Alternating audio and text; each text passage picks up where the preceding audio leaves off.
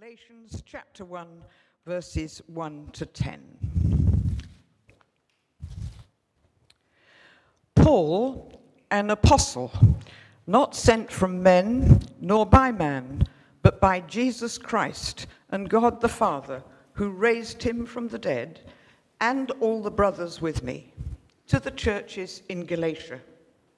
Grace and peace to you from God our Father and the Lord Jesus Christ, who gave himself for our sins to rescue us from the present evil age, according to the will of our God and Father, to whom be glory forever and ever. Amen. I am astonished that you are so quickly deserting the one who called you by the grace of Christ and are turning to a different gospel, which is really no gospel at all. Evidently, some people are throwing you into confusion and are trying to pervert the gospel of Christ. But even if we or an angel from heaven should preach a gospel other than the one that we preach to you, let him be eternally condemned. As we've already said, so now I say again, if anybody is preaching to you a gospel other than what you accepted, let him be eternally condemned. Am I now trying to win the approval of men or of God?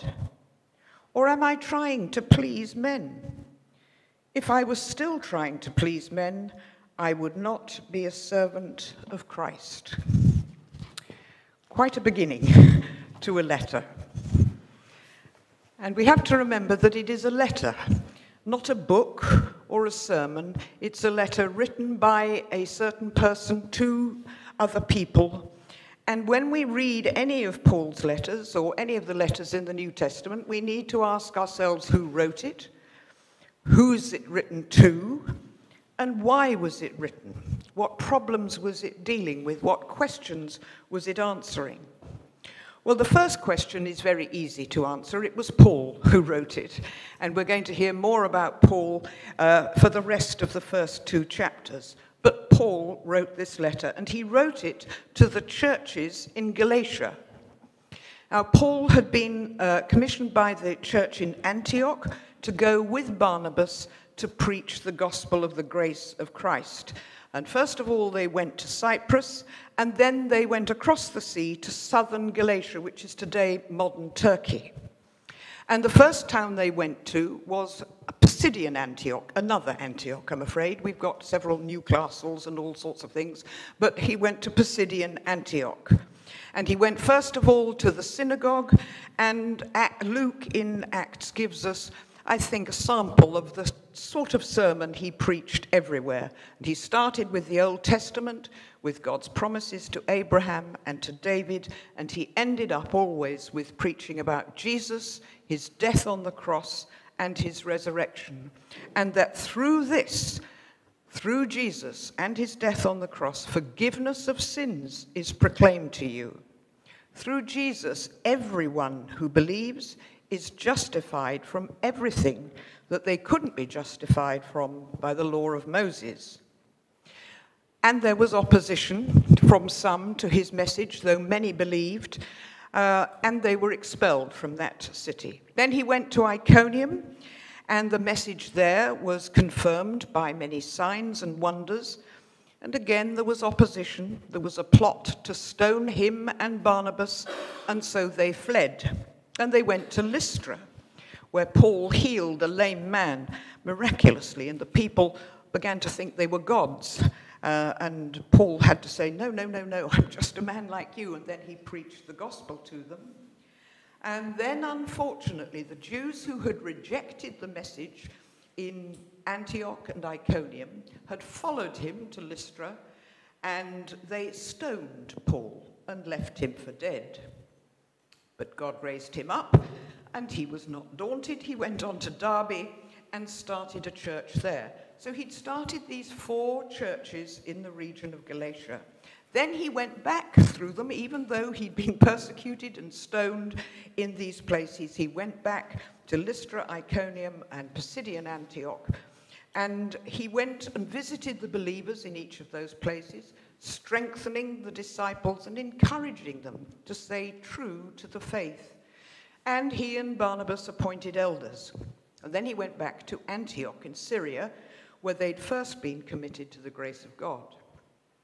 And while they were there, some false teachers from Jerusalem arrived. Now, these weren't the Jews who refused to believe in Jesus. These were Jews who did believe that Jesus was the promised Messiah. But they said that Jesus wasn't enough. They said that, okay, you believe in Jesus, but now you must be circumcised. You can't be saved unless you're circumcised according to the law of Moses. So they added to the gospel of grace. This led later on to the Council of Jerusalem in Acts 15, where we get the apostles' letter saying, no, you don't have to be circumcised. So now we get to the why Paul was writing. He'd heard that these false teachers had also been to his churches in Antioch, Iconium, Lystra, and Derbe, and had been troubling the Galatian churches there, the ones that he'd founded. And they were troubling them, throwing them into confusion. They were losing their peace in Jesus. And he was shattered. The word here is, I'm astonished, I'm shattered, I'm dumbfounded, I'm gobsmacked. I can't believe you're doing it. That they were listening to these false teachers. And so quickly, it's probably only a year since they had first come to put their trust in Jesus. And they're deserting the gospel of grace. It's the gospel of God's grace, his goodness, his generosity, all the things he's given them. And that is the only good news that there is. So Paul is writing to them to get them back to their freedom in Christ. It's a subject that keeps coming up, freedom versus slavery, liberty as opposed to bondage, the law, works of the law rather than freedom in Christ, trying to live the Christian life by their own efforts. You really need to read the whole letter to get Paul's thing. It takes about 20 minutes if you read it aloud, probably less if you're reading it quietly. And some people have loved this letter. It's been called the Magna Carta of Christian liberty. Luther and Bunyan said it was their favorite books, and they loved it. But there are others who aren't quite so keen. They say that it's too emotional and too personal.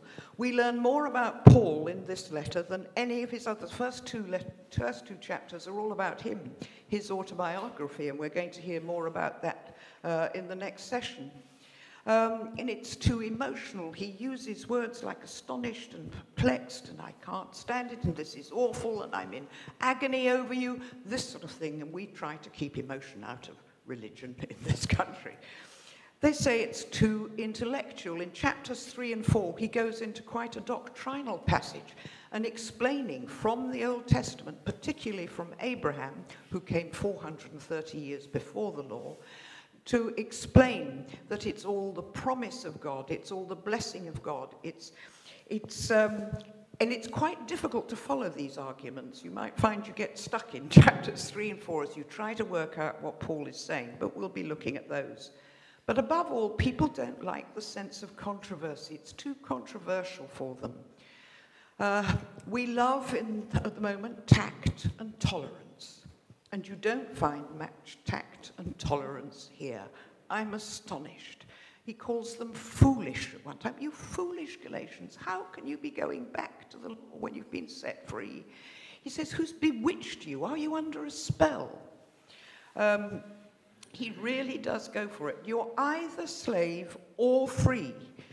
There's no inclusivity here.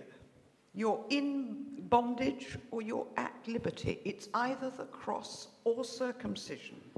He's fighting here for the truth of the gospel because he loves these people. He's founded these churches himself. He's gone through persecution with them. And he's gone through settling them and appointing elders. They are, as he says later, his dear children. In chapter 4, he speaks about them with such affection and of the time he had with them.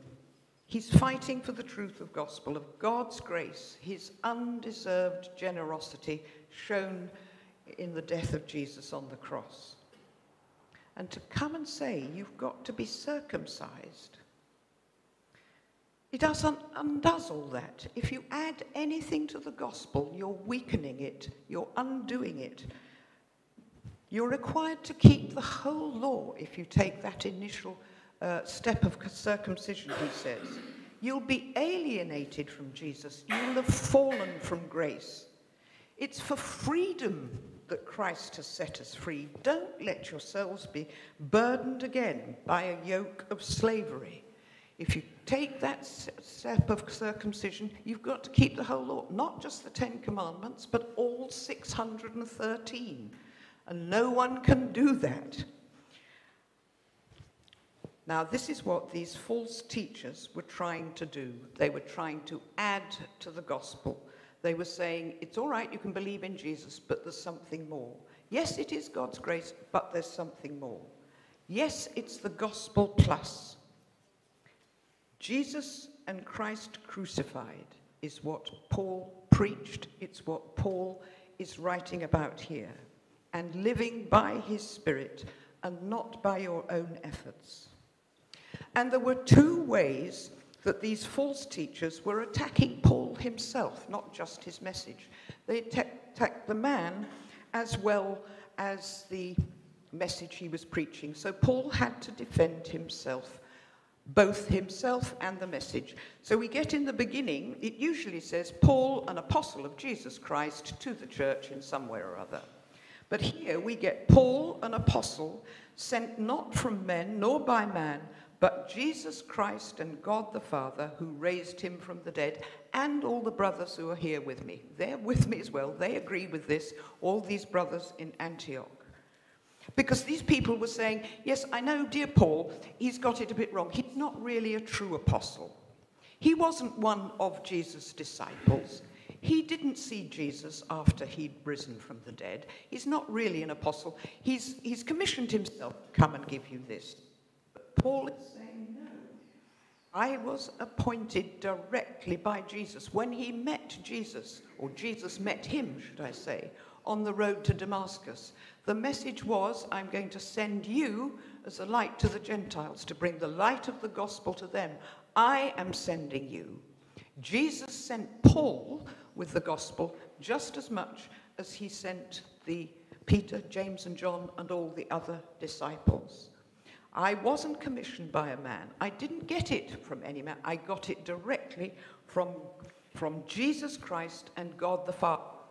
Another thing in this gospel you'll see, he always talks about Jesus and God together in the same way, that they have the same job, the same status.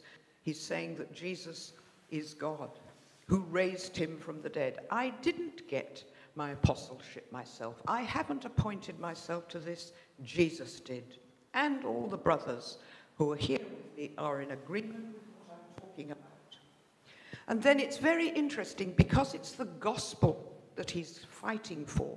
He manages in the next 3 verses to get the whole of the gospel into a couple of sentences. Let me read it again to you. Grace and peace to you from God our Father and the Lord Jesus Christ, who gave himself for our sins to rescue us from the present evil age, according to the will of our God and Father, to whom be glory forever and ever. Amen. So the first thing he says, we are trapped in an evil age, or a contemporary scene. We live, well, in our prayers, we were thinking about the awful evils that are going on in the world, just some of them, and there are more of them. God made the world good, but we have ruined it, and we are in an evil age. We handed our authority over creation and over life to Satan in the Garden of Eden, when we obeyed him, listened to his word, rather than to God's. And this age is an evil age. And we desperately need to be rescued from it, because this age is passing away. The world and its desires are passing away. And unless we're rescued out of it, we will pass away with it. And we need to be rescued. And God doesn't like this state of affairs. God longs to do the rescue. It's according to the will of God. God loved the world, so he gave his son. He wants us to be rescued from it. It's all God's plan. He thought it up. It's his desire. And he did it through Jesus' death on the cross, who died for our sins. It wasn't just an example of sacrificial love.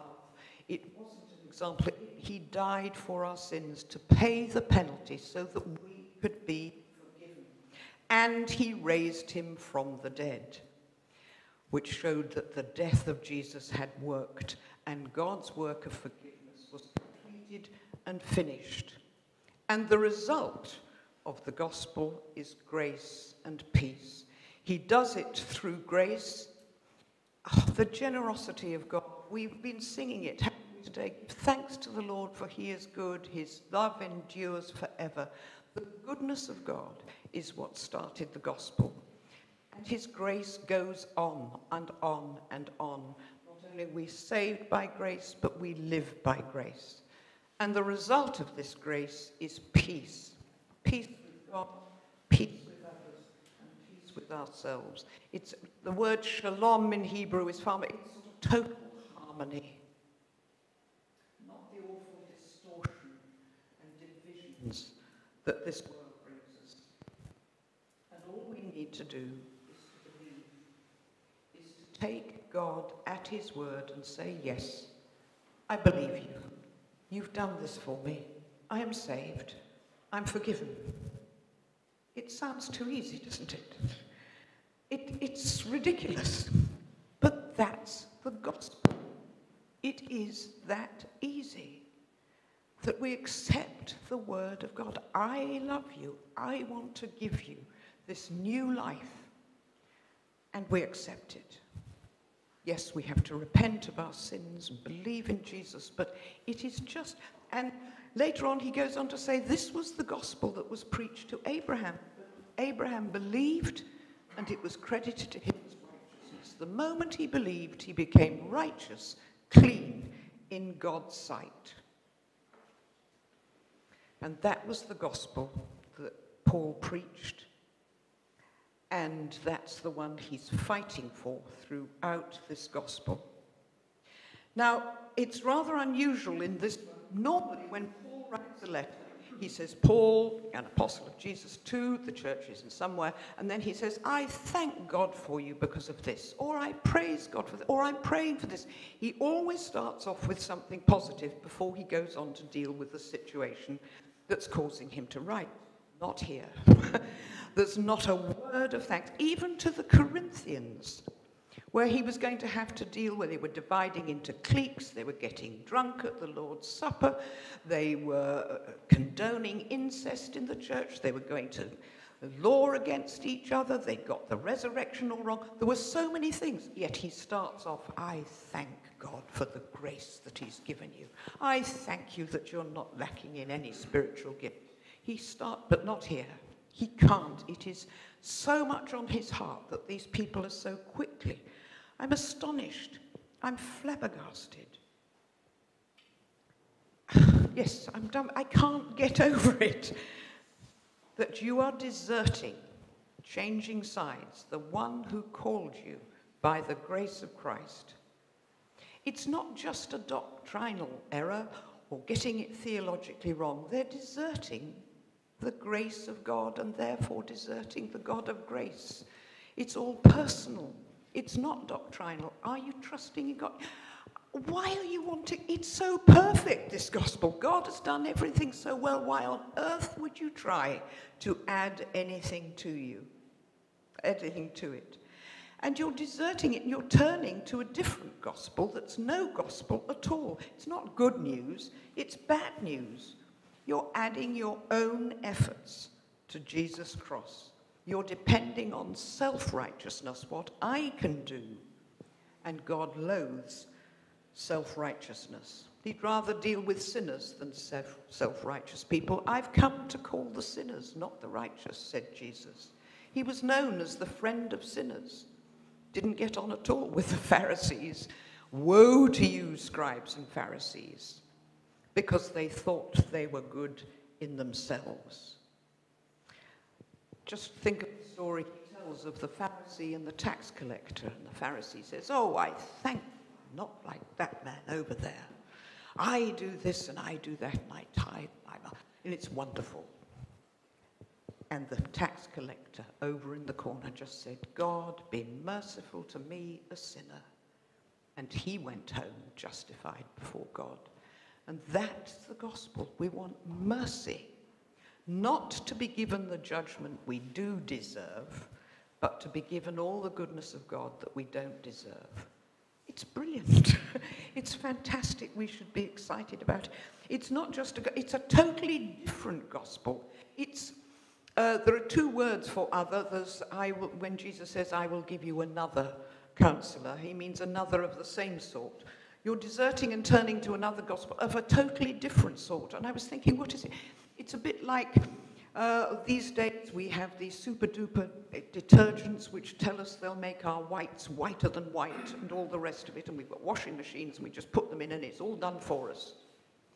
And it's deserting that and going back to a washboard where it's all your own work and you're having to scrub away and do things yourself.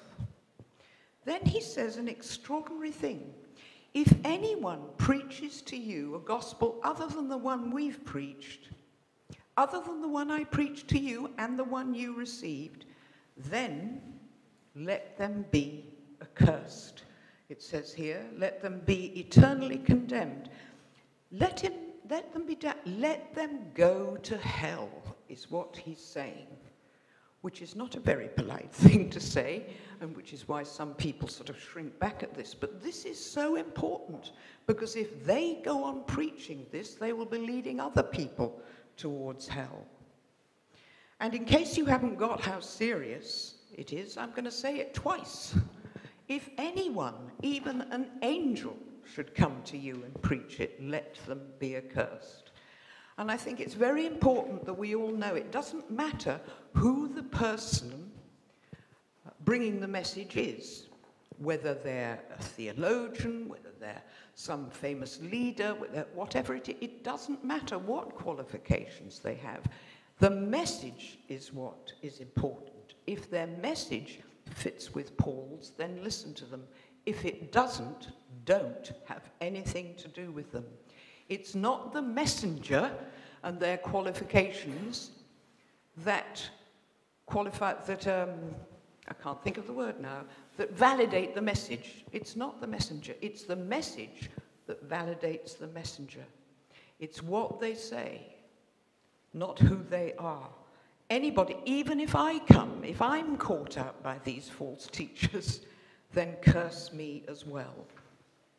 Then in verse 10, he goes on to say something else. Am I now still trying to win the approval of men? Or does this sound as though I'm trying to curry favor with men?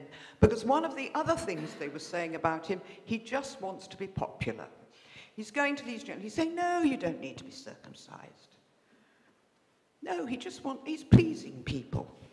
He wants to make it easy, and he wants people to think well of him. Does that sound like I'm trying to be popular, he says? Saying let people go to hell if they're not preaching the true gospel of God? No, he says, I'm a servant of Christ. Notice he says, if I was still trying to please men. We're going to hear later that he was a Pharisee, and we met the Pharisees in the Sermon on the Mount, who did their righteousness before men to be praised by men. It was very important for them that they were men pleasers, that people thought, my word, what a holy man. Oh, what a good person. He said, no, I'm not like that anymore. I'm a slave of Christ. The only person I want to please is Christ. And if I have to use offensive language, I will do so, because I'm fighting for the gospel. So there we have the introduction to this letter. The first 2 chapters are very personal, the next 2 chapters are very doctrinal, and then the last 2 are very practical, how to live this out. Because people were saying, well, if you don't have the law, people will be sinning all over the place. But he says, no, we will be given the gift of the Spirit to live through us and to live a life that is pleasing to God. He's desperate for the liberty of Christians, for freedom. This series is called Faith, Believing, and Freedom, the liberty of the gospel. And it's the freedom not to sin. It's the freedom not to have to try. And it's a very narrow way that you have to walk. You can slip off this liberty either by slipping into legalism, by giving people all sorts of rules and things they've got to do and things not to do, or by slipping into, I can do what I want, which is license. And there's this narrow thing of liberty between legalism and between license. And Paul's going to teach us how to walk that. And it really is through the Spirit, through the life of Jesus living in us, through the Spirit, that we can live lives that bring glory to God, which has been his motive all the way through, that God may be glorified. We got that in verse 5, to whom be glory forever and ever. I want God to be glorified, not me. He's the one that we should be praising. He's the one that we should be pleasing. So here we are. There's a wonderful hymn that I love to sing at Easter, There is a Green Hill Far Away. But the last verse, I fear, has got it wrong. It says, oh, dearly, dearly have we loved him. We must love him too, and trust in his redeeming love, and try his works to do. And I think it should be not try his. We trust in his redeeming love all the way through. Paul says in Romans that the gospel is from faith from first to last, and it's grace from first to last. We start by believing in Jesus. We go on by trusting in Jesus. We go on by receiving his grace. The whole letter is about Jesus.